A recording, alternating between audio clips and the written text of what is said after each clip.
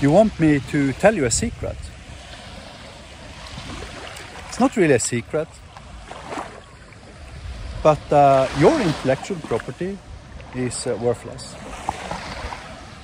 You might be the CTO of an organization who have been having dozens of software developers, having smashed at your code for decades. And you've been paying these people millions of dollars in salary in total. Yet still, somehow magically, the result of what they gave you is worthless.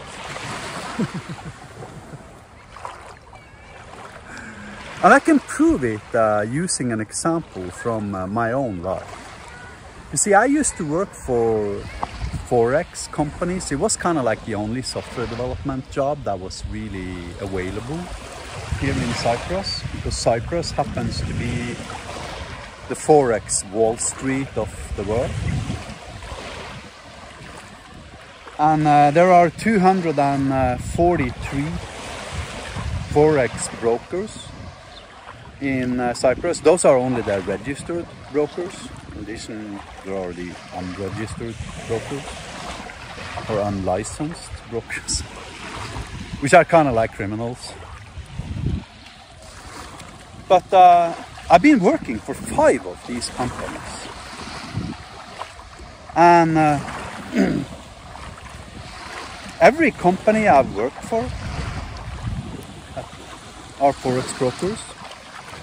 Have garbage code. I don't mean bad code, I mean fucking junkware. I mean garbage. I wouldn't steal it if you offered me money and pulled a gun to my head. Yet still somehow all of these Forex brokers believes that their code is valuable. They have dozens of software developers smashing at this code non-stop. To show you why the code is worthless, let me explain what the code does.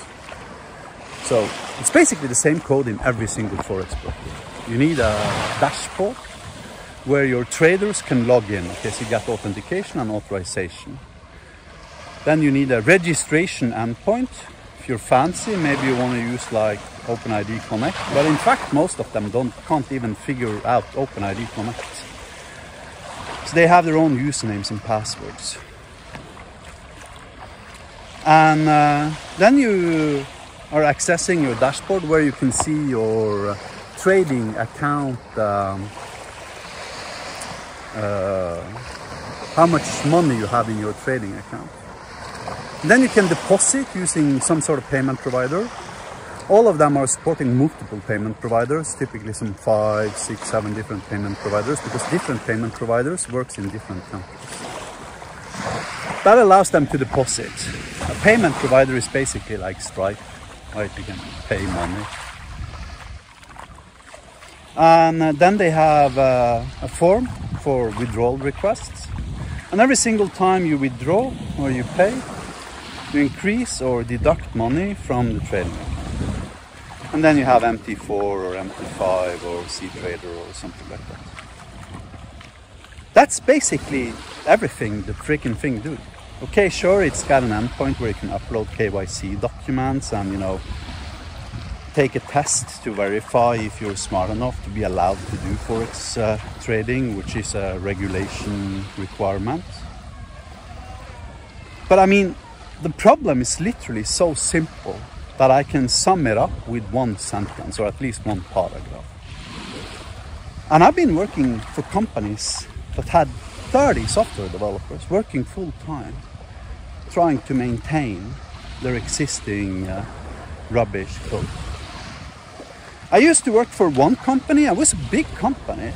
This was owned by, you know, a guy who owned serious banks and had made hundreds of millions of dollars on banking. And 25% of deposit attempts would fail because of race conditions. I tried to fix the race condition. I was able to fix most of it because there were many. But I begged my CTO, please, please, please, let me recreate this junk. But I was never allowed. The funny thing is I could recreate it in less than a week. I'd have the entire platform. Maybe not the front end, but definitely the back end. And 100 million times more better back end. Literally in a week, I'm not kidding you. Yet still, somehow, all of these CTOs would look at their Git repository and see all the files and all the lines of code, and they'd be like, ooh, this has to be worth something. You know, one of the reasons that I open sourced licensed Magic Cloud, you can find a link to it in its description, was that I wanted to prove to the world that IP isn't worth anything, IP is worthless. Now, the best analogy I can think about to illustrate that point. So imagine you go to your imbecile neighbor who's got like 75 in IQ, and you tell him, wow, dude, Einstein just figured out that E equals mc squared. That means we can take matter and turn it into energy. How do you think your neighbor is going to react? Right, he's probably going to have some sort of like permutation of, who the fuck cares, I've got beers to drink. Now, then you go to Oppenheimer and you tell him the same. And 10 years later, you have a nuclear bomb. And you're the most powerful nation on earth. You see, IP and knowledge in the hands of the ignorant is useless. You can literally take everything I've created almost in my entire life. You can fork it, clone it. You can create a copy of my company and start competing with me selling AI chatbots. And you can do it for free. I've given you all the code you need to do that.